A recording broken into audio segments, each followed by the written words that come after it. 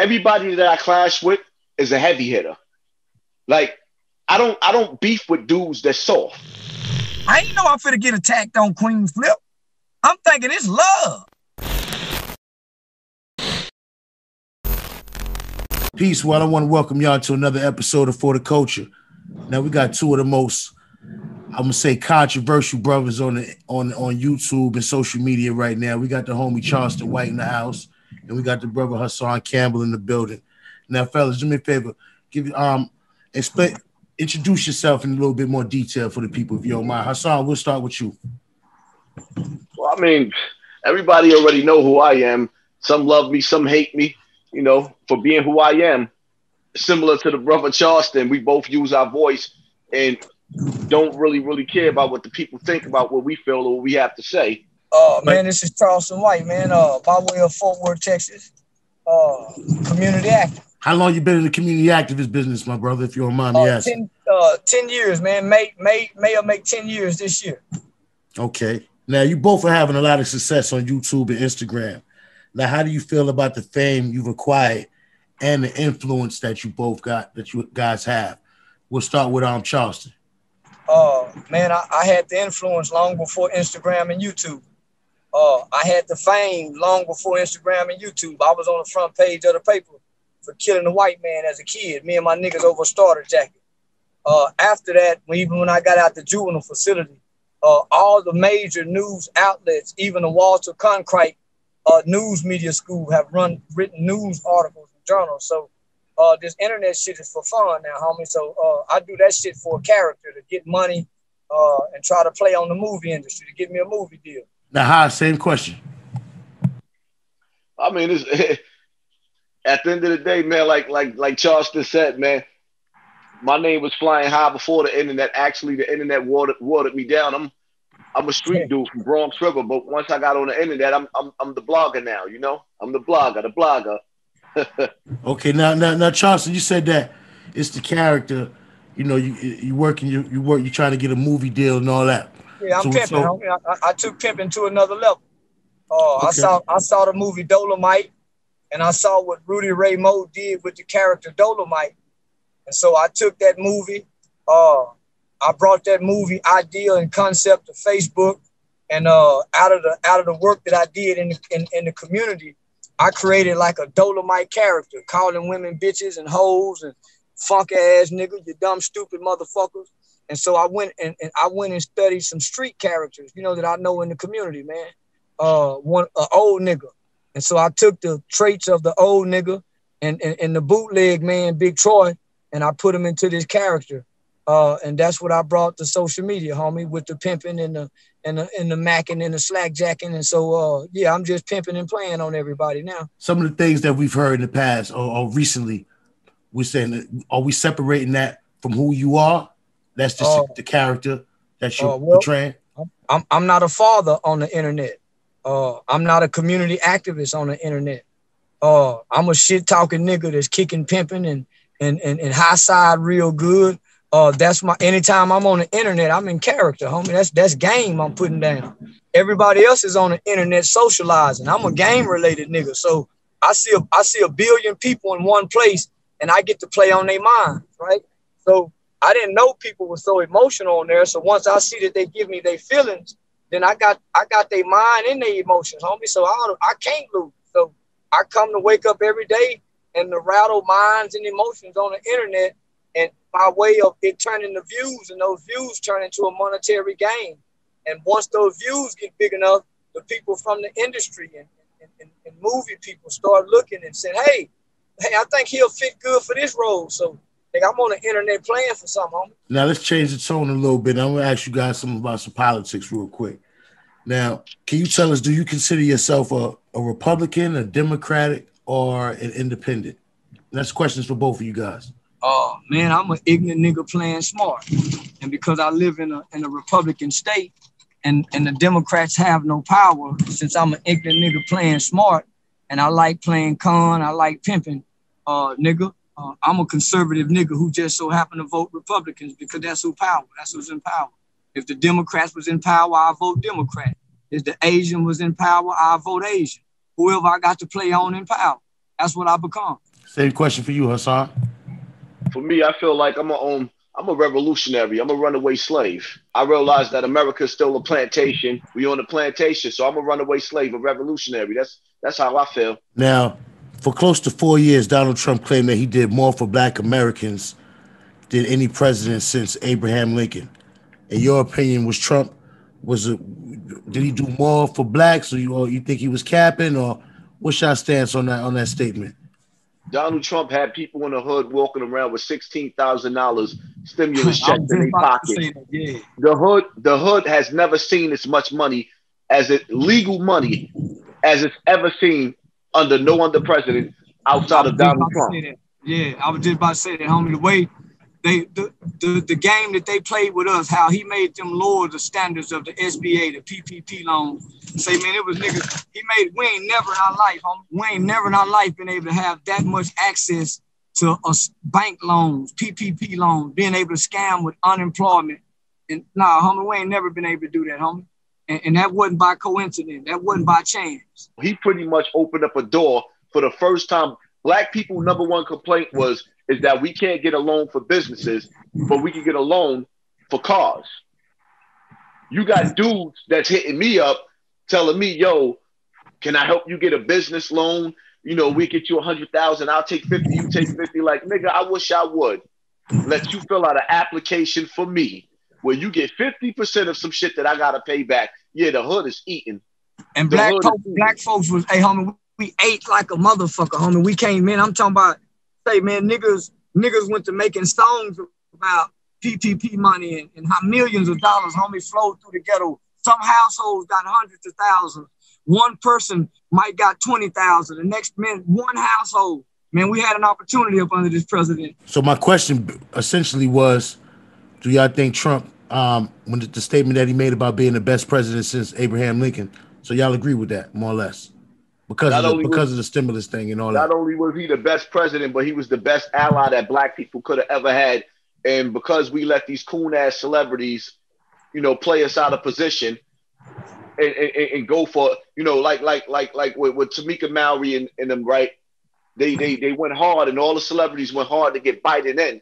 And as soon as Biden got in, they said, oh, he's not answering our calls, so he's no good no more. This is the game right here that's being played. Man, Trump is the first time in our history, man, that we've never seen a non-politician run America. And he ran America unorthodox, non-traditional. How can the whole world be against one person?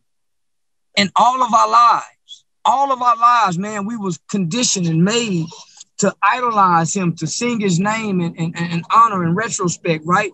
So all of a sudden, he's racist. And we was tricked to believe that he wasn't racist at first. So now all of a sudden he's racist, and we just supposed to trust that he's racist. So was he the best president? He's the best I've ever seen. So that's the first man's president that a common man can relate to in his actions. Could nobody tell him nothing. He didn't have an advisor advising him. So, man, I think that's the best we'll see in our lifetime. Then you got to look at the fact that when you're dealing with Donald Trump, man, anytime the news hates him and the politicians hate him, there's never been a politician that's been, you know, pretty much on for black people like that. It's rarely do you find politicians that's really going for black people or the news. So when you got everybody white damn near that's in power hating this man, you got to love him. You got to ask yourself a question. Are you part of the machine or are you the people? If the machine hate him, we're supposed to love him. Now, look, my next question is for both of y'all, right? Now, Lil Wayne and Kodak Black and Desiree Perez, you know, Trump pardoned all three of them, amongst others. Do y'all think that it was some people that deserved to be pardoned way before those people received theirs? Like people like Matula Shakur, Mumia Abu-Jamal. Mumia Abu, yes. You know what I mean? Guys like that, those revolutionary types. How do you feel? And what's your Larry Hoover? You know what I mean? Jeff Ford. We could go on and on for a lot of guys that has been in prison for a long time. But how do y'all feel about these celebrities and, you know, Desiree Perez and Lil Wayne and Kodak Black receiving pardons? What's your stance on that? I feel like the black community we pretty much committed suicide. We committed suicide. It's like the state of Black America is on life support because we had the opportunity from a president to actually grant us, clemency for our leaders who actually fought and bled for us to be able to be where we at right now. And they decide to get the junkie Lil Wayne. He's a junkie. He does not want to do nothing but kiss baby and get high. Then you got Desiree Perez, this chick running around selling drugs and decide to take down 2 cartels. It's like, and then Kodak Black, Mr. I bit a girl up after I raped her, allegedly, because I don't know for sure that he did it, but the evidence is not looking good. It's like, this is what we freed? The people that deserve to be here is going to die in jail.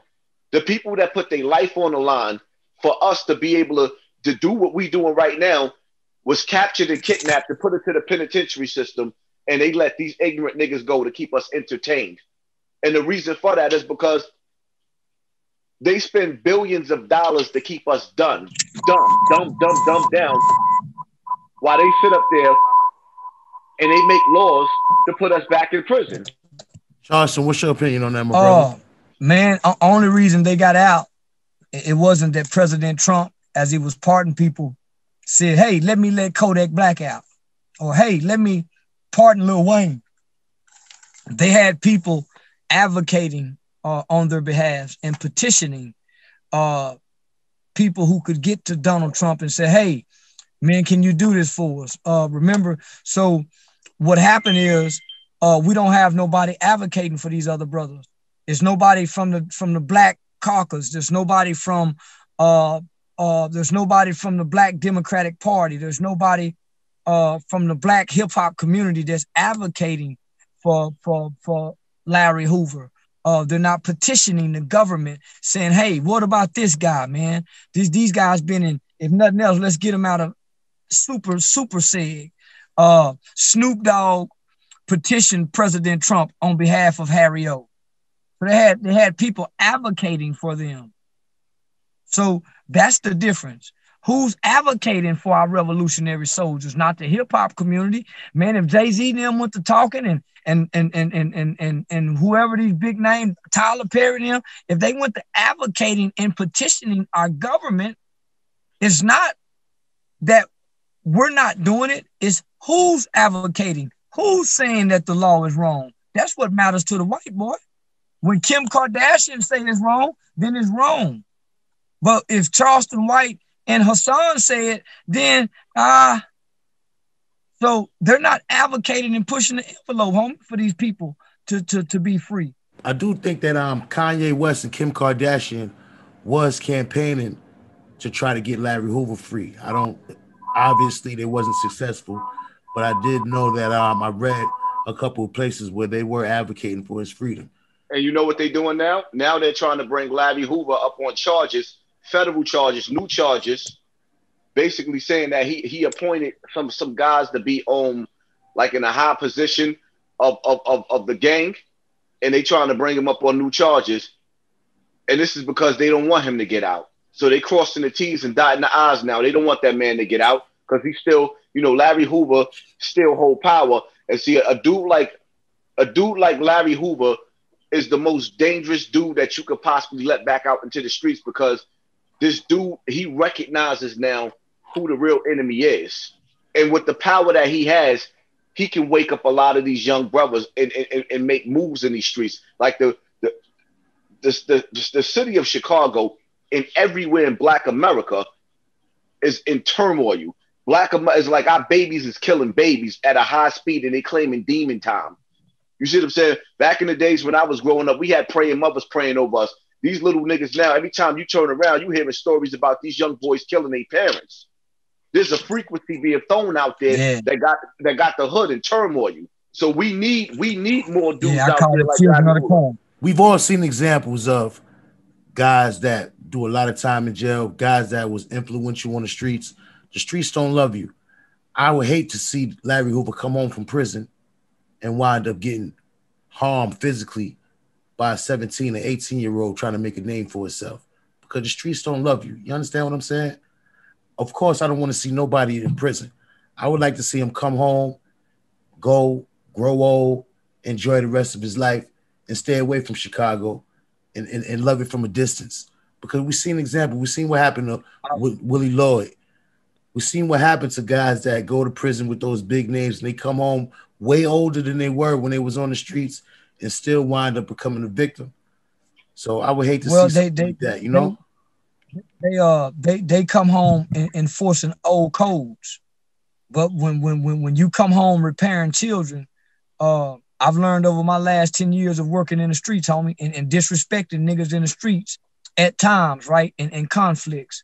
The streets love those that repair the children.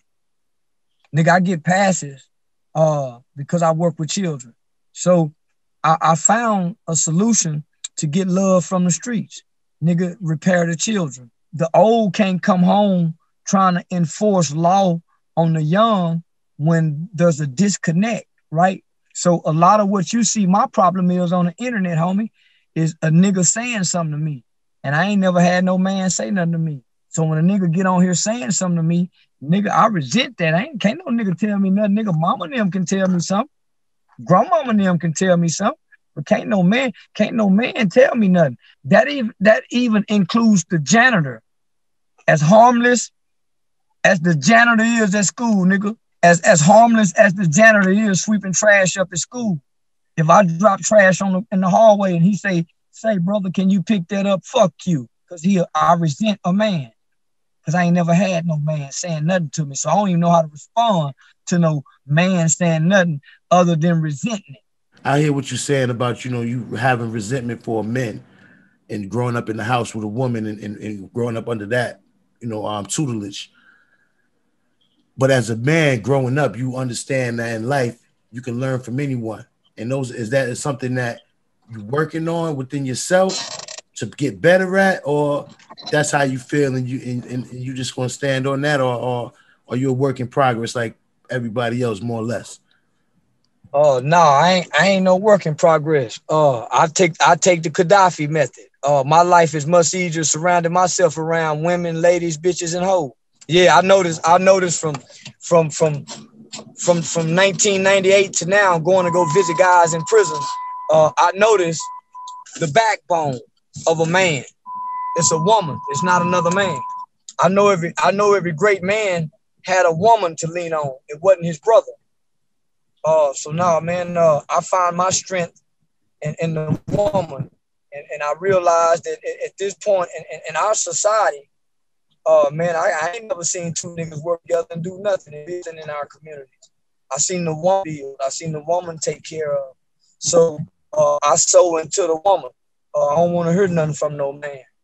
Hash, you want to comment on that before we move on to the next question? What was the question again? Say that again. Well, what I was asking him about was being pardoned and stuff, but we kind of went on into speaking about Larry Hoover and guys that deserve to be pardoned, and then we kind of spilled off into some of his personal beliefs about having resentment for a male. Well, I have responded to the when Willie Lloyd came home and the young niggas. But yeah, I was responding to the you said the old school came home from Chicago and the young nigga murked him. So you know Larry Hoover coming home, and I'm saying when you come home and try to enforce the old law on the young niggas, they resent that, right? You ain't been there. Ain't no granddaddy been there. Ain't no uncle been there. So most of the OG niggas like Willie Lloyd, nigga, when they come home and they see shit fucked up, they go to talking about, man, it used to be like this. We taking it back to that. So I was replying saying, yeah, man, that's because they coming home forcing the old law without building a relationship and establishing the connections, because the young nigga naturally resents the old nigga. Hash, you want to add on to that before we move on? See, the thing is, we living in the day and the time now where still sharp and still. I agree with the brother. Behind every strong man is a strong black woman. But at the same time, still sharp and still. And it's like out here, you can't save everybody. So you have to lead by an example. If Larry Hoover was to come home today in today's time, he got to grab strong brothers that's like-minded like him and move in silent. You know, you gotta do more and say less, because when these young boys out here, they see and they start to recognize that, you know, that you really, really about what you say you about, and you're not even really saying it, but you're showing it and you living it. That's how you live. We living in the days of we don't even realize it, but these are the days of the underground railroad. We just don't realize it. There's cameras everywhere to watch you for a reason. There's audio and video being recorded everywhere you go to watch you for a reason. When you go to the supermarket and you swipe your rewards card, they keeping track on how much food you getting. So you got to do more and say less out here, because once you start making an impact on the hood and you really, really start, you know, changing what people got to understand, most of the places where black people is at, there's energy points, strong energy points. So they control that energy and make the energy ignorant. That's why these young boys are saying they on demon time. So when we start sitting up there, start elevating and waking these young boys up, enlighten them, they're going to come out of the darkness and move to the light. But then when you start doing that, you make yourself a target. So you got to be very careful, because it's like what J. Edgar Hoover said. He said that the next time black people have a messiah, we're going to create them. Now, when you sit back and you look at what's going on in the world today, we don't have strong black leaders. We got rappers like my song coming out there, picking and choosing his battles. A little kid gets shot, you know, a day after his graduation. Black Lives Matter is nowhere to be found. Haas, hold up, Haas. My song, I saw a video today, just because you brought my song up. Of Charleston, I'm not sure if you're familiar with my song, but he's not here to defend himself. And he did make he does some stuff, man, that I respect. I respect that he does. I know you and him got a riff. So let's do that another time. You know what I mean? If you don't mind. No, actually, it's not. See, it's not even about, I'm just using him and others for an example. It's not a riff. It's the fact that, understand this, right? But you know, some people, like, I can sit here and play off of that. I can sit here and play off of that. Let me finish, right? We don't do that over here. When you about your people, right? Because what we have to do is be real. We can't be fake and we can't be phony. When you a revolutionary, right? The government don't sponsor you. You see what I'm saying? The government ain't never paid for Malcolm X to be in a hotel somewhere fighting for his people. Once the government is sponsoring, paying for your plane tickets for you to protest, they paying for your hotels for you to protest, and they sponsoring you, you're not a revolutionary no more. You're a guinea pig. So that brings me back to what J. Edgar Hoover said. The next time you have a messiah, we're going to create them. Now, we got all types of stuff going on, you know, in the black community. There is no black voices no more, except for the people on YouTube or the celebrities. So now when the pandemic comes out, you'll see Puffy jump and stick his head out there when he ain't chasing Fabulous around Drink Champs trying to party with him because he really want to party with him. You see what I'm saying? These dudes come out when they're told to. Nah, yeah, for sure. I feel like my bad, man. I should buck out. Yo, so look, next question, man.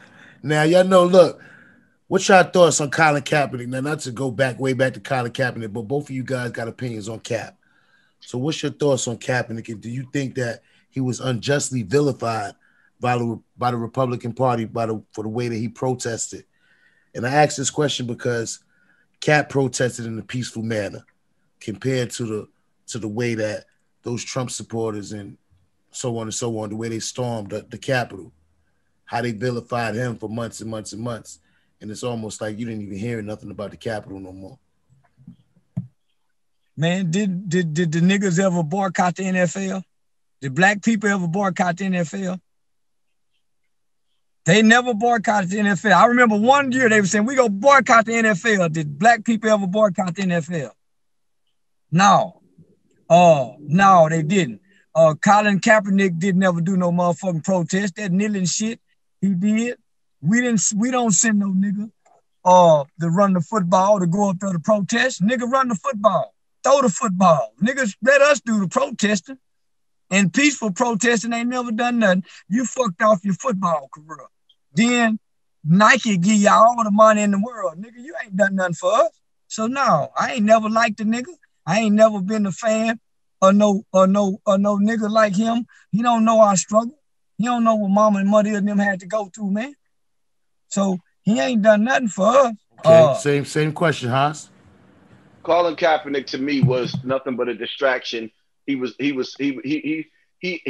distraction to put us there to keep us in a frenzy, to keep us dumbed down about the laws that's being passed. He ain't no different from that shit that they had everybody doing in America when everybody was chasing Pokemon. Remember that?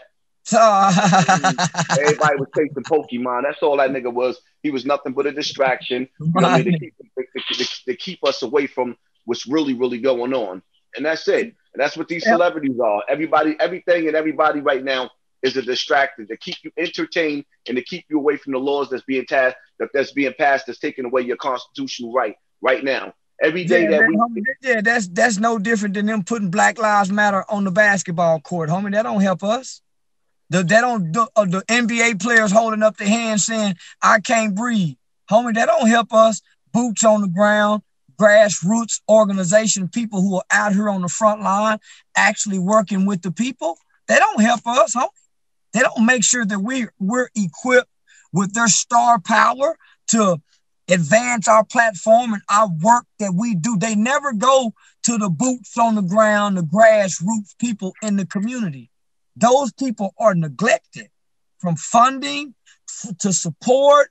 Homie. So when the homie Hassan say, when they give you and they allow you to use their platform, you're not ours anymore. The revolution will not be funded, but it's gonna be televised. They're gonna let us see it, but they're not gonna fund it. So if you're getting funding, whether that's grant funding or corporate sponsorships, homie, and they find out you taking that money to go stockpile weapons for you and black folk, you think they're going to keep giving you money? So when that brother say revolutionary, you can't play sports and roll that off your tongue. You can't have a podcast and roll that off your tongue. Notice I got a revolutionary spirit, but I done stepped into the entertainment industry, right? They didn't give me a podcast. I can't revolutionary now. Now I gotta find another game to play for the people. I ain't front line no more. So I gotta find another game to play for the people. It sounds harsh. It sounds like he's attacking, but homie, sometimes the truth sounds like you're attacking something. The truth tears down. It has to. So it can get to the foundation of things. And that's all the homie's saying. That's why, I tell people all the time, man, what do you want? You want the ugly truth or you want a beautiful lie? If you sit up there and you really, really believe that these demons that's in power are going to let black people spray paint Black Lives Matter in the middle of Midtown, downtown Manhattan, and they're going to have some black bitch down there with red, white, and blue shorts on twerking. You sitting up there, you twerking your ass on Black Lives Matter. So now Black Lives Matter became a twerk contest. Like I've never in my life seen such an embarrassment. It's like you don't went to sleep and woke up to a nightmare. This shit is a bad dream that's going on. It's a game being played. When we promoted this live, a lot of people assumed that I was gonna bring you brothers here to clash you brothers. You know what I mean? To try to play off of everything that's been going on the internet, all the rave that's been, all the buzz that Charleston has, all the buzz that Hassan has, and then with Charleston, the statements about the East, the South and the East and all that. You know, being an internet motherfucker, I could have came in and we could have tried to play it like that for that, but that ain't our angle, man. We want to get to know who you are as a man and see what level of intelligence you're dealing with. So that's why we. Okay. I did that because that's the elephant in the room. Nigga, the East don't work with the South. The West don't work with the North. We all segregated. We're all separated, right? So there are some sentiments that we have amongst each other, being from these sides of America, that we try to play like it's not there, right? So this was a good conversation starter, right? I go to New York, bright-eyed and bushy-tailed. Nigga ain't never been to New York before. Nigga, I'm country boy. Bright-eyed and bushy-tailed. All my people saying, hey, don't go. How they book you don't seem right, right? How they book you. Now, these guys been doing this entertainment shit for a while. I'm new to this shit. I'm so new, I go by myself. So when I get there, I'm happy, bright-eyed and bushy-tailed. Nigga, I'm in New York City. I'm happy in the motherfucker. So when I get ambushed and I see, oh, homie, these niggas been on some fuck shit from the start. So the sentiments change. Nigga, my people watching that shit too. The people down south, nigga, I got a big following down south. Okay, not to cut you off, Charleston. Look now, being that you led us into this, you both have been guests on the Queen's Flip show.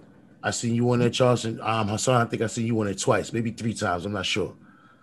Now, you both have had issues with Flip. Now, Charleston, being that you said what's your... I didn't have no issues with him. I didn't know nothing. I came blind. Okay. I didn't even know what podcast I was gonna be. I didn't even know the name of the podcast. I mean, when I got off the plane, I didn't even know the name of the podcast. My people saying, "Hey, well, who gonna pick you up?" Shit, I don't know. Well, what hotel you gonna stay at? I don't know. I ain't had no problem with him. Homie, I think I'm coming because y'all I'm thinking they invite me because they love me. I ain't know I'm finna get attacked on Queen's Flip. I'm thinking it's love. So I'm happy. So when I get there and I get attacked, oh no, nigga, this nigga got me up here to try to embarrass me. This nigga got me up here, homie, to try where do you feel that you was attacked? What would you feel? What did he say? Well, if you don't mind, you know what I mean, sharing it and just letting us know what happened. It was different little shit that he was saying in the beginning before the show got started. Oh man, let's not get too cordial now. You might not like me. You know, I'm saying, well, goddamn, why would that nigga say that? Y'all watch the show. Just little like slick indirect shit, more or less. Yeah, that what you're saying? Let me know. Say, yeah, nigga, you might not like me after I handle you. Now this ain't no shade or nothing. I'm just trying to get an understanding of what was going on and get the people to understand it. So as you see in the show, homie, so the nigga like, well, yeah, man, let's get into it. So he turned up on me. Nigga, we've been player and cordial all up to that point. So I don't know nobody's name in the room, no nothing, homie. So when we do the interview, get the interview done, shit, we take a picture and he disappear. Me and G Money talk for a minute, you know. That nigga disappear. So I'm saying to myself, man, did he go and go get somebody or what? Because the energy done changed, right? Oh, nigga, just go admit that you're a hypocrite. No, nigga, I don't contradict myself. You trying to contradict me. So when I leave and come back home, I don't know the people in New York got a message or a post saying I said, fuck New York. So a day go by, all of a sudden I got a lot of smoke in my DM and on my Instagram from New York niggas. So I'm like, goddamn, man, what's this shit about? Yeah, nigga come back to New York. I don't know what these niggas mad about. I'm thinking maybe I said something on the podcast to make them niggas mad. So now I got all this smoke. Nigga, fuck New York. Nigga, I was just in New York. Nigga, fuck wrong with you niggas. So that's where that went. Unbeknownst to me, the guy Flip made a post saying that I said, fuck New York, right? With a clip of me on the podcast. So that's where all the smoke came from New York. So I ain't never had a problem with the nigga. Okay, now Haas, we seen that Flip y'all had some type of some shit going on a couple of weeks ago. You mind going into detail what that was about? I mean, like they was talking about some celebrity boxing match. And see, my whole thing is like this, right? I didn't realize that they was really, really trying to put dudes in the ring. Where I come from, if you a dude of my caliber, you know, dudes don't just throw your name around saying, yo, I'm going to put you to fight this name. It's like that just don't happen. It's like it's like Larry Hoover. Where I come from, I am a Larry Hoover. In my day, my time, in my era, I'm just that strong.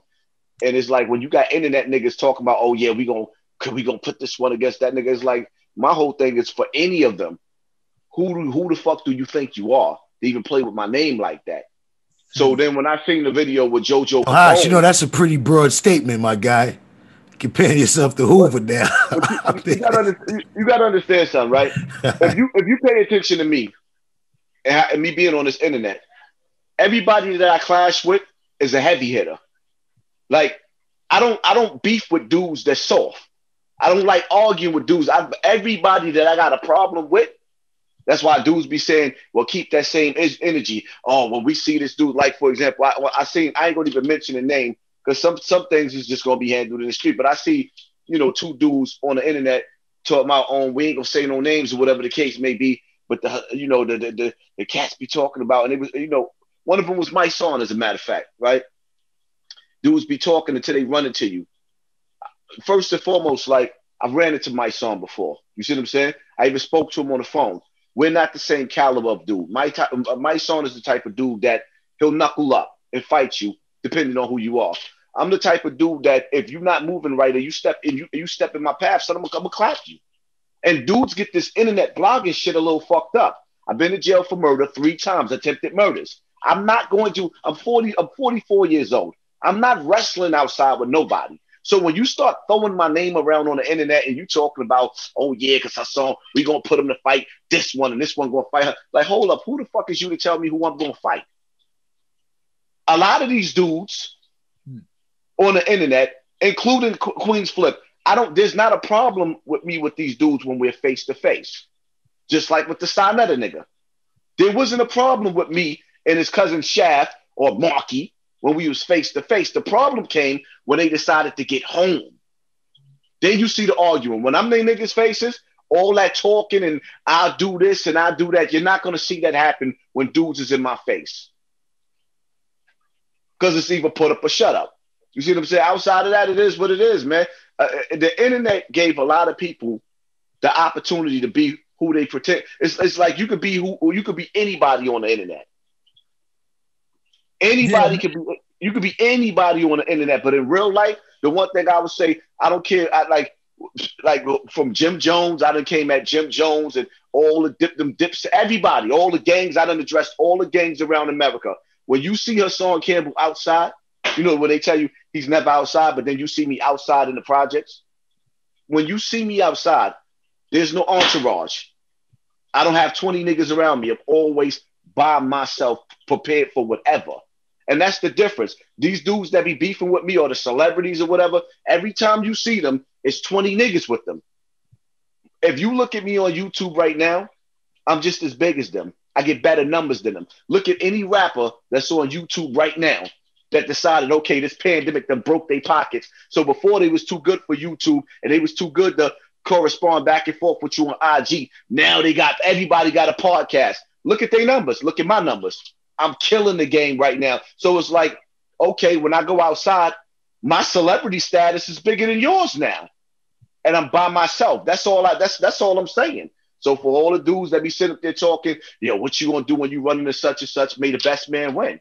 And life is all about who get to their shit first. That's it. Now look, let me ask you this, Charleston. Now I see that you recently you posted a screenshot that you have a Vlad TV interview coming up.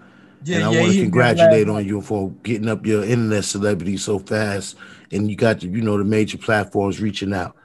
Now a lot of people are saying Vlad is a culture vulture. Vlad is not from the culture. You from the culture. Hassan is from the culture. I'm from the culture. Yeah. Now, do you think that he might be trying to align himself with you because of the things that you might have said about the Nation of Islam and things like that? Recently, you on fire, hot as fish grease, trying to align himself with you because he's in a decline because of the quote unquote cancel culture, and everybody's been on his body for the statements that he made about Farrakhan. Now that he sees you made some disparaging remarks, trying to align himself with you to make you the scapegoat for the backlash that he's been catching. Yeah, I'm gonna fuck with him. If that's what he want to do, yeah, I'm with it. I don't give a fuck about the culture. Fuck the culture. Nigga, what does the culture do for the black children? Nothing. So fuck the culture. Nigga, I don't give a fuck about the culture. Instagram is a culture vulture. Nigga, they make damn near trillions of dollars just off us having an Instagram account.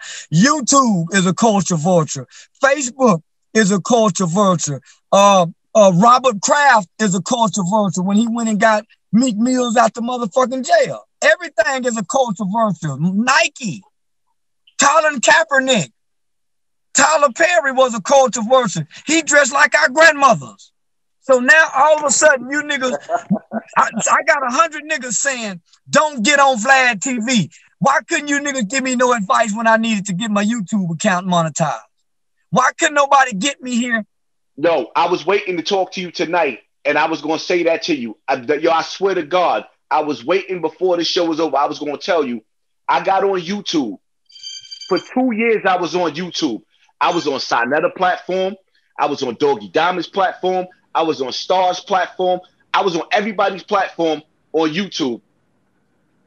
Nobody took the time out to tell me for 2 years that I could get my page monetized. And that came through an enemy. I just got mine 2 weeks ago. You can check our track record. Anybody that we've dealt with on InfoMinds, anybody, we help them with their YouTube. Anything that they got going on, we support them. I don't know any other platform that promotes their guests and promotes what their guests got going on more than us. Because we ain't looking to be the celebrities. You got a lot of these internet guys that they looking to be famous. Maybe they wanted to rap one time and they didn't hit it. So maybe this internet, they could be as famous as their rap career that they never was able to achieve. Like, we ain't into that. We let our work speak for us. We let our project speak for us. Man, I'm glad you made note of that, homie, because you're not just taking us and getting our views. You're uplifting your brother. You saying, hey, do you got this in order? So I appreciate that. And I just want to say this. It's a guy, the white dude by the name of Big Matt. Done time in prison. We call him a real stick of wood. I ain't never met him. He's in Florida, but he got this platform called White Boy Lockdown Production. He called me and said, say, I've done the figures on possibly what YouTube has paid out under your name with all these people who have stole your info. I didn't know that, homie. Nigga, I could have got $100,000 last year, many videos that was being put up on YouTube getting all them views. No, the culture didn't tell me that. A white boy, a white dude, homie. And I hurry up and send him some money. Nigga, you gave me some game. Let me just say this about Vlad. When the Dallas Cowboys play each other, and the New England Patriots pay each other, they got a game plan, and they got a game plan. Bill Belichick really don't worry about what the offensive plan is of the Dallas Cowboys or their defensive scheme. He know he got some players that he go coach. Vlad may have whatever intention, homie. Remember, I'm showing up with some game. I have a mission too. So a fair exchange is not a robbery. Right. You see what I'm saying? So that big audience. Yeah. What's your take on it, Haas? What you think? What's your opinion from your perspective? Same question. Like this. At the end of the day, man, you know, people like to play monkey see, monkey do. Me personally, I don't like a lot of people, black or white, in this industry. You see what I'm saying? So when you sit up there and everybody sit up there talking about Vlad, I don't like Puff neither. I think Puff is the most disgusting thing that happened to hip hop. One of the most disgusting things. I think that, you know, people want to focus on Vlad and him being a cop or whatever the case may be. But the reality of it is, real gangsters with brains don't get up on Vlad and tell Vlad, the white guy, you telling Massa all of your criminal activities. Who the fuck does that? A dumb nigga. Only a dumb nigga gets on Vlad and say, yeah, you know I'm saying, yeah, you know I clapped that nigga over here and now the Fed's knocking on you. Only a dumb, you deserve everything you get when you go on Vlad. What Vlad is somebody that has a platform. You say, okay, he has X amount of millions of people that's going to hear my story. You go on there, you do what you got to do, you get out. And that's the bottom line to that. Because the reality of it is, what's the difference? Like he said, what is the difference between Vlad and all these other, like what Instagram is doing right now, the way they gave up all the information on Casanova 2 times and the feds got him locked up. Nobody, but all these real niggas don't want to get off of Instagram. Now, speaking of that, Haas, speaking of what you just said, now in 2020, just for both of y'all, in 2020, we saw so many rappers catch cases. Casanova caught a RICO charge. What's the dude? G Herbo, charged with fraud. A Boogie, YFN Lucci, you know what I mean? All these guys, Wayne, you know, the Baby, Tory Lanez, Megan Thee Stallion, all this shit. Now, Charleston White. Charleston White. I'm out on 3 bars right now, homie, because some niggas come to the hood on some live shit. I'm on live, and I jumped out the bushes with some guns. The police, I'm on live with my gun. Them gangster niggas, somehow I ended up the only nigga going to jail. But we all had guns. Now, how come we rarely see, like, we don't see this in other communities? Other demographics don't do this. Like the pop stars, you don't see pop stars going to jail, gunning each other down on freeways. You don't see NSYNC and all them type of motherfuckers. You never heard of them doing no type of shit like that. You know what I mean? Why do we get so caught up in that, man? And I need both of y'all. That culture that y'all think people say, y'all say they're culture vultures. No, they're not. Nobody's mimicking our culture, homie. They just like the music. Nobody's dibbling and dabbling in our culture. The culture says, I need a gun for my black brother. The music, the culture. So we don't know how to settle any other disagreements other than fighting and shooting. We don't have any conflict resolution. And we have a lot of conflict. We fight over who like the Cowboys and who like the Eagles. So, nigga, we fight over, nigga, who better, Michael Jordan or LeBron? So it's the culture that we so call love, and everything about the culture is negative, destructive, and detrimental. Everything about the culture. Do you think that do y'all think that it's a war on hip hop, or are rappers just dumb and getting involved, just dumb for getting involved in criminal cases, or do y'all think that hip hop is being deliberately targeted because hip hop is a war on the hip hop has war on the people. Hip hop is the war on the people. Actually, hip hop is that. They have waged psychological war on the people, homie. Hip hop is a tool. It's a tool now of white supremacy. It's an extension of a demonic force of evilness, homie. It's why would the powers to be wage war on something that works just as well as lynching?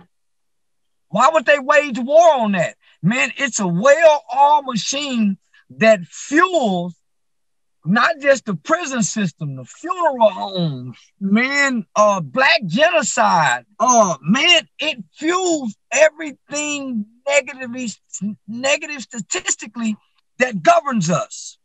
Why would they wage a war on that? Exactly. And see, what you got to understand is, like, when you sit back and you really, really analyze, there's a blueprint to what's going on, right?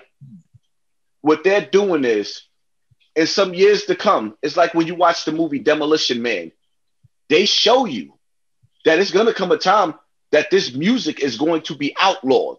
And the excuse for that is all of these deaths that they helped create.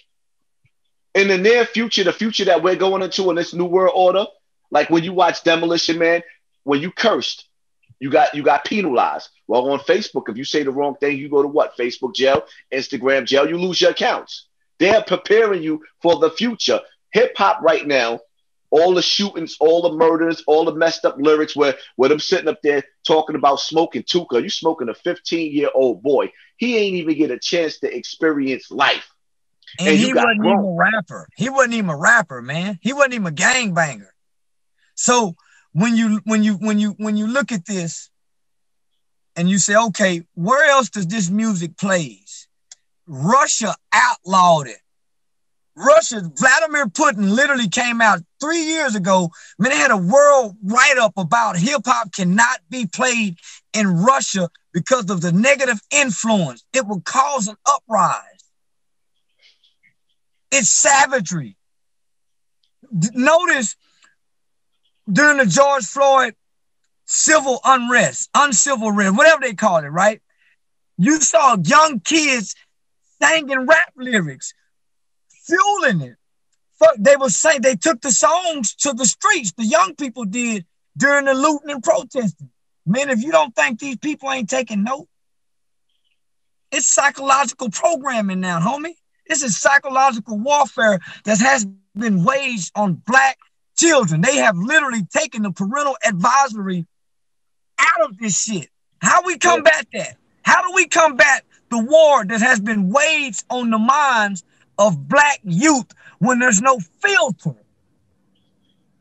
for this shit? It ain't no more radio songs. How do we combat it? And nobody's attacking the root cause of it, which are the rappers, nigga. They write this shit. Now we recently lost rappers like Mo3 to gun violence, Pop Smoke, FBG Duck, King Von, so many more. I can't even count them. I can't even keep up with it. So many, man. We ain't never seen gun it like violence becoming a growing problem within rap because we a little bit older, but we've been rapping about guns since the 90s, man. From everybody, from east to west to down south, been rapping about guns. But what do y'all think is the difference now? The difference now is that when you come from the early 70s, 80s, 90s, you was raised by somebody that still had some type of principles, even though their principles, like the code of the street, always been a piece of shit. And this is the one thing that I bring, but yet still, you still had some type of discipline and strength. Now it's just brute ignorance. The criminals back in the days used to be smart. These niggas are ignorant. The criminals back in the days, some of them had a little bit of discipline, had a little bit of morals and principles about what they did and how they did it. Like, that's why they said the game is to be sold and not told. Back in the days, coming up in hip hop, the drug dealers, the rappers wanted to be like the drug dealers. And the rappers used to diss the drug dealers, though. They used to hang out with them, but they used to diss it in the music. Now it's like anything and everything coming through the speaker is pure evil. The dudes that's running the street right now have no sense of direction. Absolutely none. No sense of direction. So it's like that let's say, for example, right, with Big Meech. When you had dudes of Big Meech caliber, you had Larry Hoover caliber, you had strong dudes, and you still had lieutenants and generals that still ran the streets. At some point in time, the federal government came through Black neighborhoods and started it was like the slave master came and invaded all over again and snatched up this generation, so much back to back, especially in New York, to where that there's nobody actually to look up no more to say, all right, I'm mimicking and I'm following in these footsteps. So now you got these little dudes out here. The music is demonic, so the energy is demonic, and they're claiming demon time. And in this world, people got to understand words are spells. You can will and think and speak and cast a spell on yourself. And this is what the music is doing. Look, C. Dolores Tucker, she once declared a war on gangster rap, right? Now, a war which she ended up losing, of course. Now, because you had guys like Uncle Luke that went to war for the parental advisory, actually went to jail for rap music and for you to be able to say what you wanted to say in music. Now, do you think that gangster rap is detrimental to the youth? And I know that question is I probably can answer it for you, but I want to pose it to you guys anyway. I think at this point in time, do I think it's detrimental to the youth? Yeah. We can start with you, Charleston. Yeah, do you think that hip hop is detrimental to the youth? Confucius once said, man, he who controls images controls mind. So why are all the images gangster? Well, it ain't no more Houdini kind of guys. It ain't no more Fresh Prince Bel-Air kind of guys. It ain't no more Tone Loc kind of guys. It ain't no more comical rap. It ain't no more fly guy rap. Everything is kill. So when you think about those that's controlling the images that's coming through the videos. All rappers have the same image, right? They go get the gold teeth, they go get the chains, and they put the guns in the video. There's no such thing as a video vixen no more. So all you got in videos now is sticks and dicks. Sticks and dicks. Nigga, ain't no more video vixens, homie. So even if the girls are in the video, the girl got the gun. So man, everything about what the hip hop culture, rap music, and gangster rap have evolved to, it's done went away from storytelling and talking about the struggle of the Black community to nothing but pure music to propagate murder. The music industry is genocide right now. The music industry is like a nuclear bomb to the Black community. It's straight genocide, and it's premeditated murder. It's premeditated murder. See, it's deeper than rap, right? Because right now in hip hop, for the first time in hip hop, like damn near everything on top is Black, and not one of these not near one of these these sellout ass niggas, not Jay-Z, not Jay Prince, not Rick Ross, like all these dudes that got their own labels. Nobody came to the forefront and sat up there and said, you know what, we lost Nipsey Hussle. That murder was on tape. Duke kicked him in his head like he field goaled his ass. FBG Duck wobbling all over the floor, bullets riddling his body. Police let him bleed out. King Von, picture all over the internet. You see him getting shot. He gets to the hospital. He's dead. You see his body, like they got his Say, man, we've never had an autopsy photo leak like that, homie. That was heartbreaking. His autopsy all over the internet, and you gonna tell me you got all of these Black billionaires, and not near one of them said, you know what, enough is a fucking enough. But what fucked me up though? Campbell, hold up, but a YouTuber named Hassan Campbell, so I gotta get creative now. I'm doing the same thing Charleston doing. I gotta get creative now. Now it's he got his TV turned off. He got his snot box rocked. Because if I don't really, really show you just how ugly and the scene is, nobody cares. And then the crazy part about it is, you know what pisses me off the most? I don't think Black people realize that how much money is being made off of dead rappers. The insurance policies, man. The managers is taking the YouTube accounts. The families is being left with nothing. The mothers, the children. Man, these people is banking in cash cow money off a rapper getting killed, homie. And all them niggas getting is a rapper kit, some cash money, which you can't rent a car with. You can't pay for the hotel with cash money. That's why all them niggas get cash money, a gold chain, and lease cars, and they dead soon. The sad part about it is like when you sit back and you really analyze this, if they not getting murdered, they straight junkies. And some of these young boys at that, and none of these labels are set up where they got rehabs or anything to get these young boys back on track. They watching these dudes go to early graves and sitting back and not saying nothing. It's just disturbing. But it seems like it's more profitable. If it's more profitable to them, if they they cashing in the insurance policies, taking over the YouTube accounts after they pass, taking over the Venmo accounts, everything that they had involved musically. So the parents are left to beg and plead with these labels to give them, to throw them a bone, which is fucked up. You know what I'm saying? But now look, I'm going to change the subject a little bit. Now look, you seen that the Rock Nation CEO Desiree Perez right there. She got pardoned by President Trump. That's the major news. Former drug dealer, former DEA informant. Now there's a number of artists who have Rock Nations, like Meek, a lot of artists over there at Rock Nation were very vocal about 6ix9ine and hating people that told and cooperated. But nobody from the hip hop community has came out and said anything about Miss Perez. Now, are these guys hypocrites, or what do you got? What's your take on that? A hypocrite is an understatement. I mean, the reality of it is that even when it comes to Jay-Z taught Jay-Z was detrimental to the rap game because Jay-Z made it popular to sell drugs. Jay-Z made it popular. He was the first rapper to really, like, he was like the Billboard, like the Scarface movie of selling drugs through rapping. And for him to turn around and to hire a female that took down 2 drug cartels, talking about and Funkmaster Flex, Funky that build a bitch ass nigga.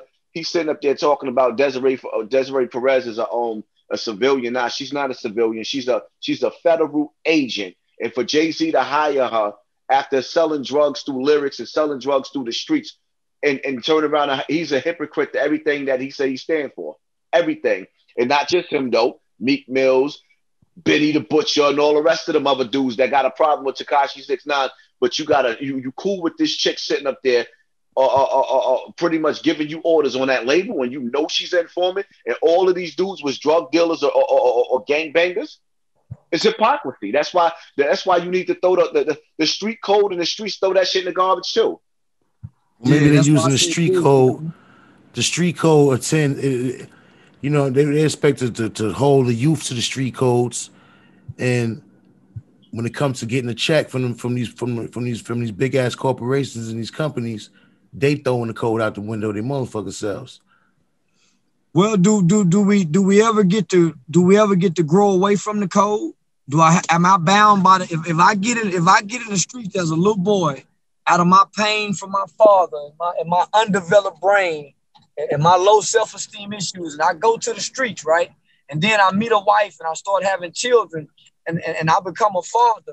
At any point do I get to say, okay, I'm not governed by the street codes anymore? I want to be a regular civilian. And if my house gets broken too, and I know it's the little niggas around the corner, instead of killing the little nigga, I just call the police so I can file on my insurance. So, homie, these niggas is propagating bullshit to our children. And our children, kids like me, who believe Ice Cube was a real gangster, who believe Dr. Dre was a real gangster, who believe Ren and Eve was real gangsters and they would kill people, homie. I acted out those lyrics believing that imagery that them niggas sold to me was real. And I literally was heartbroken. Nigga, when I found out Tupac. I was heartbroken when I found out Tupac didn't sell dope and them niggas wasn't no real gangsters, homie. I felt betrayed. Homie, because I almost threw my life away. But I was grown before I realized that, my nigga, and I was ashamed. So a lot of what you see now, nigga, is the resentment of being tricked as a kid. And you niggas still carrying this shit on? Nah. I got a hypothetical question. For y'all, right? Now, the rapper Casanova is looking at 25 years to life for the RICO and a gun charge and all that. Hopefully, he's able to get around it. Now, if you was in this position with a wife, kids, successful career, houses, money, all the shit that you dream about while you in the prison, he had obtained. Now, do you think that if you were offered a deal, would he take it, or would he go to trial knowing he could be in prison for potentially the next 2 decades? Because he always spoke about people cooperating, but they always talk about that shit about cooperating because they haven't been put in that position yet. So now he's put in the same position that 6ix9ine was put in. He's put in the same position that everybody else that has cooperated has been put in. And the track record of guys standing up and the track record of guys cooperating, it don't really even up. So what y'all think? What do y'all think that he's going to do with this time he's facing? Well, the truth of the matter is that now that they denied him his bail, he has a decision to make, whether he stand tall or he fold. Here's the reality of it. If he tell it's not going to work out the same way it worked out for Tekashi 6ix9ine, because he's supposed to be an official, he's supposed to be a goon for real. So looking at that gorilla ass looking nigga, that Magilla gorilla, strong ass ape ass nigga, he an ape, telling and folding on his crew, it's not going to work out for him. And he might as well stand there. Do your time, nigga. You did the crime, do your time. Stand tall with your crew. Stand tall. Personally, I don't think he's going to tell. Because the reality of it is the way the feds got them is like, okay, he got to come with something big now. So he ain't going to be able to hide it. The whole thing about it is they want to humiliate him. They want to break him. He ain't gonna secretly snitch and get his way out of that. Nah, he got to officially tell and bring some cats down. And it's like, and once he do that, where do you go from there? Back to the hood? Because the record labels ain't gonna be able to do nothing with him. He ain't gonna be able to sell. He was barely selling records anyway. He wasn't a top artist. He was just getting a couple of shows. Shows is over right now. The COVID then killed all the shows. So it's like, where do you go? Now you got to go back to the hood on the same niggas that you done told on. The best thing that he could do is just hope that they give him mercy and do his time. His career is over with. It's done. Yo, Charleston, what you think? If you're familiar with the situation, what you think? Say, homie, I think he gonna do what most niggas try to do. Try to stand tall. But even for those that stand tall, they gonna try to break it. They gonna give you enough time where when they come back and talk to you in a year from now, you gonna be ready to tell. Cause while you gone, while you standing tall, it's gonna be one of your partners gonna go fuck one of them hoes you really love. They gonna stop writing you, they gonna stop talking. So when the feds come back to you a year later, 6 months later, you gonna have some information this time. So they know how it go, homie. They know us. They made us. They created, Willie Lynch doctrine was believed to be a scientific method. It just wasn't no process. It was a motherfucking scientific method, right? And we see how good their scientists are. So they know how we behave. They know what circumstances and situations to put us in to make us respond how they want us to respond. They're that crafty with us. So, homie, most criminals are no different than any other criminal, homie. So he gonna try to play tough in the beginning, but they know how to play. Now, Charleston, in your opinion, does New York and the East Coast respect Texas and vice versa? Does Texas respect the East Coast? Because of, the real niggas, people gonna hold me to the fire about some of the things. So I want to make sure I ask you the shit that they want to know. We're gonna clear this up now, homie. Okay. Real respect real in Alaska, in Hawaii, no matter where you at, right? There's some healing that needs to take place because we don't understand each other's cultures. So over time, we've said, fuck them Texas niggas. Or we done said, fuck them New York niggas. Over time, because of our lack of ignorance of New York culture. Homie, I was bright-eyed and bushy-tailed coming to New York, homie. I put myself in danger to come to New York. Hassan. All right, so, nigga, I come to understand the culture, right? Only thing I can think about is Brooklyn there in the house. Nigga, I went to Brooklyn to understand the culture. So, I got my feelings hurt, homie. I felt betrayed, nigga. So I felt like, okay, man, them nigga really tried to make a play on me. So in response, man, fuck that shit. But nah, homie, I believe real niggas in New York respect real niggas in Texas. I believe real niggas in Texas respect real niggas in New York. That's right. I believe that's all over this country, homie. And we make this shit right, homie. That's why I'm glad you did this shit the way you did it and didn't let the narrative play out how the fake niggas wanted to play out. Real niggas know, come on, homie, that nigga they saw the situation. Because, bro, let me tell you something. The temperature that was being set, man, and the way these dudes, see, these guys, a lot of them been on the internet. They might know some street people, but half of these guys ain't really been in the street, really took losses, really been through this shit and understand how this internet shit could really spiral into a motherfucker getting hurt, man. Hey, homie, and that's what really hurt me, homie. So that's why I said, look, we need to do this to put some water on it because it ain't about us as the YouTubers and the bloggers. It's about the little niggas that's on the corner with nothing to do with a big ass pistol on their waist and they ready to throw it, they ready to risk it all over some shit on the internet. Hey, homie, that's what we trying to stop.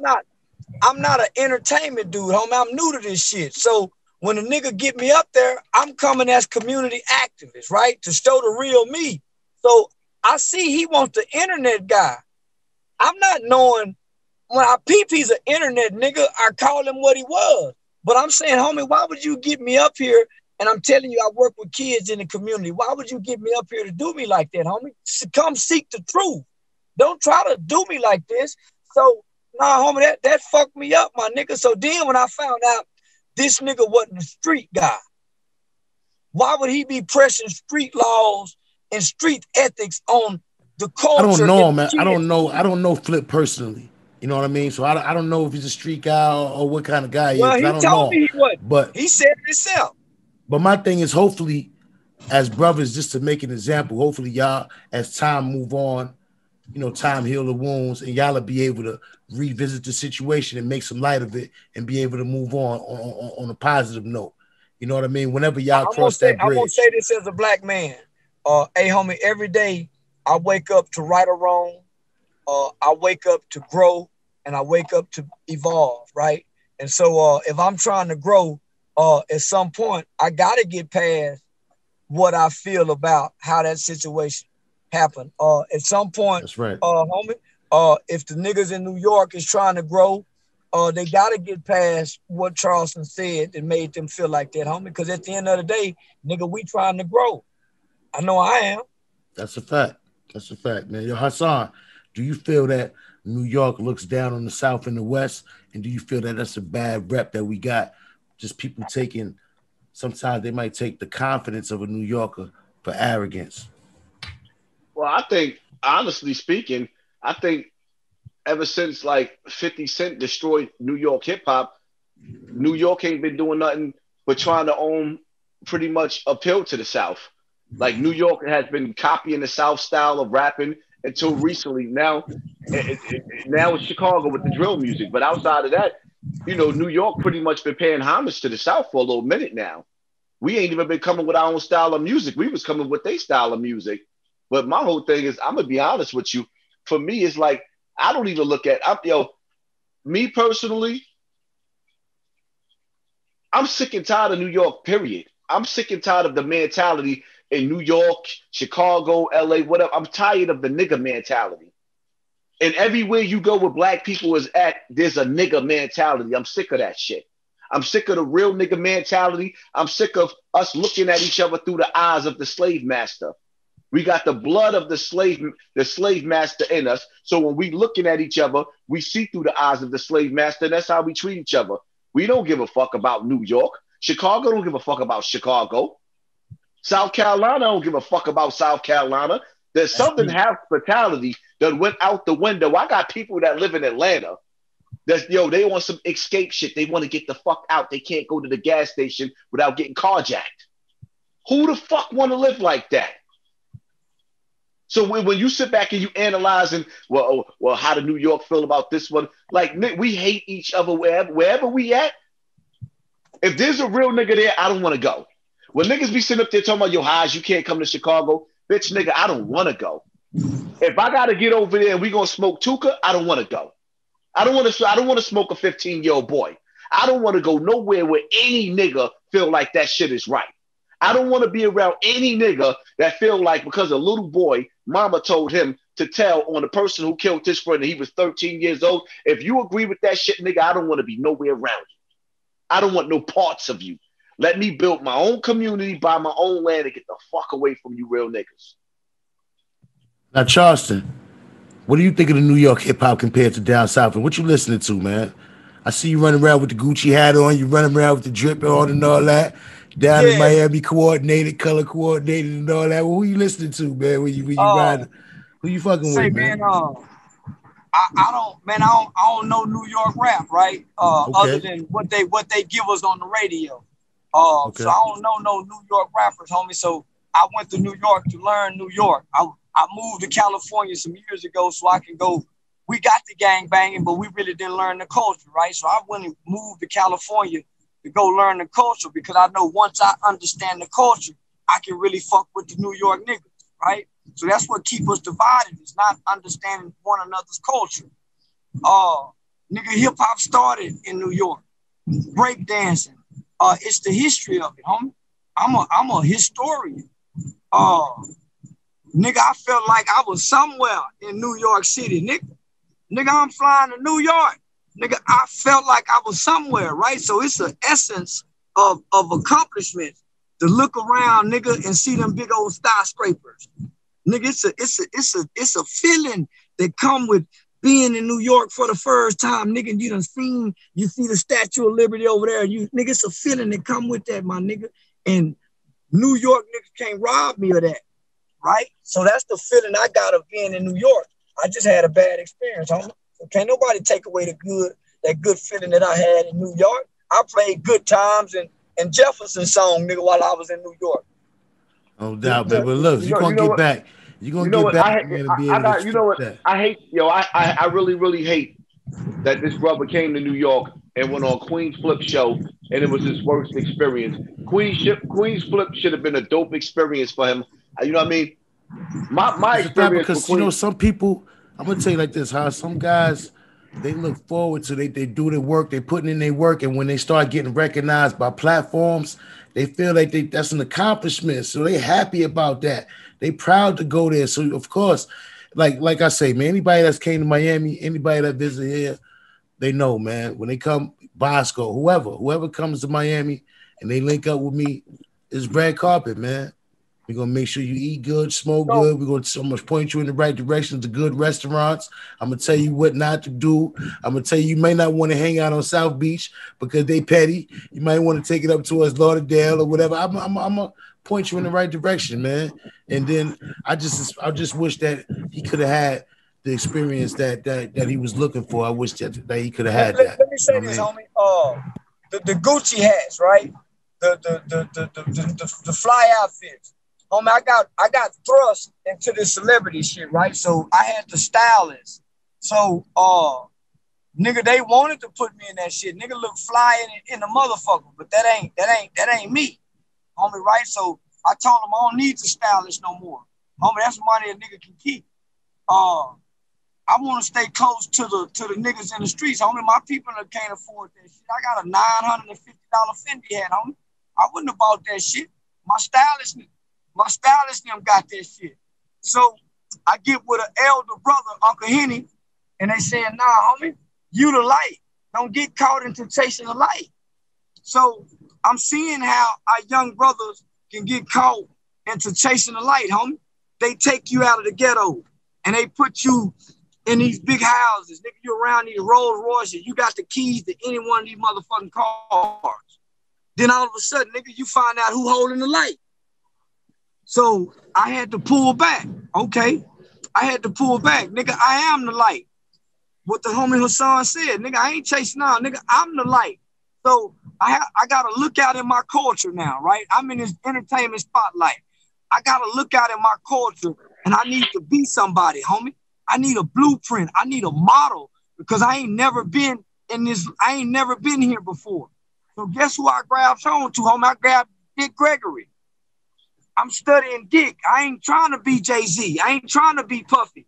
Nigga, my people need something other than them niggas. So nigga, I had to grab on to the ideology of who Dick Gregory is to black people, homie. So I ain't in no Gucci no more, nigga. I ain't going to go get the haircut every weekend now. Nigga, I ain't in my BMW. I ain't in my Benz. I'm in my raggedy truck riding around. So I don't lose connection with the people who got me here, homie. The community. So I know to get on Vlad TV and use my platform to talk about brain development of children, because I know a young nigga go catch a murder case and that information needs to be put out there. I got youth programs, the Father to Father program that we can institute from city to city. So I know to get on the programs, and no matter what they plan is, I got to stick with this plan and get that gospel out.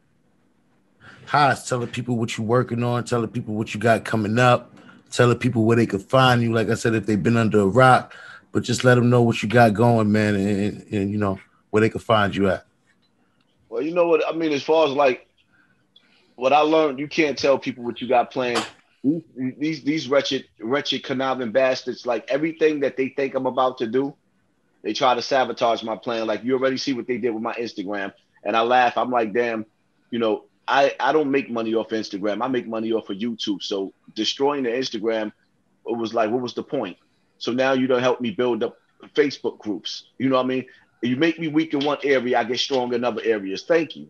You see what I'm saying? They teaching me a valuable lesson. These haters are dangerous. You can never tell people what you got planned until you're ready to execute that plan, because they will sabotage it. I'm learning that. I'm definitely learning that. I can't even say you can find me on Instagram on I can't even use my name no more because now they got it on Instagram. If I use Hassan Campbell, they say I'm impersonating myself. And that's what they flagging it under. So now somebody else has control of my name on Instagram. So I say I'm Poppy from Bronx River. That's my Instagram page. But as soon as I get it, my numbers up a little bit higher, they're gonna flag that down as if I care. So now I learned to work my community guidelines on YouTube. I don't need Instagram. I could post a selfie up and write something right in my community guidelines on YouTube. So you know what I mean? Find me right on YouTube, Hassan Campbell. You know, it is what it is, man. Charleston, what about yourself, homie? What you got going on, man? What you working on? What Oh can we man, expect, man? oh man, they just announced it, man. That I just got a Gangster Chronicle South podcast, man. So I'm the host on there with Anthony Dewberry and Uncle Henny. Man, I got some shows coming up in April, so I'm booked for like a okay, yeah. So yeah, I got a little old comedy tour coming up. Of course, the YouTube channel, man, is jumping. The official Charles fight, I got a book coming, man. But mainly, homie, I'm helping to create youth programs and youth engagement programs and father to father programs to help deal with what the brother Hassan talked about, the core and the root issues of our problems, homie. That absent father, that single mother that's having to deal with all those issues by herself, on top of her mental issues and emotional problems and psychological trauma that she has untreated. So it is the internet entertainment shit, homie, is fun. It's bringing in money, but nigga, I ain't lost focus of sight of making sure our people can get the resources and alternatives that I'm connected to. So nigga, that's what I'm playing for. Alternatives and resources to bring back to the community. That's a fact, man. Now I'm gonna ask you both this, man, because both of you guys we're going to experience this. I'm pretty sure, Charleston, you going through it. Hassan, you've been through it.